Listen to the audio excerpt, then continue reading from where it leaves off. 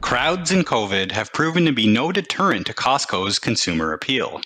With such an appetite for bargains, does it make sense for investors to join the club? Not quite.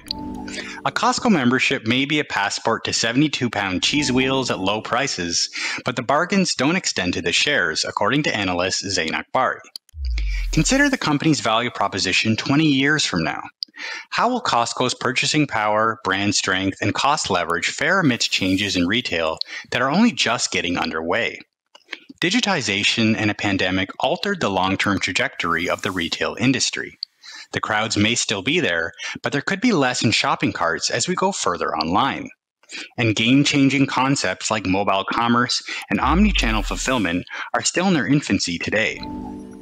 Costco's had advantages that most retailers could only dream about, but relying on these advantages as a long-term investor assumes a level of consistency and merchandising perfection needed that we think will be tough to achieve. For Costco to expand, we'll need to see even lower prices and some time for target foreign markets to develop and become one with the giant muffins and cheap pizza. Until then, you're better off buying the membership. For Morningstar, I'm Andrew Willis.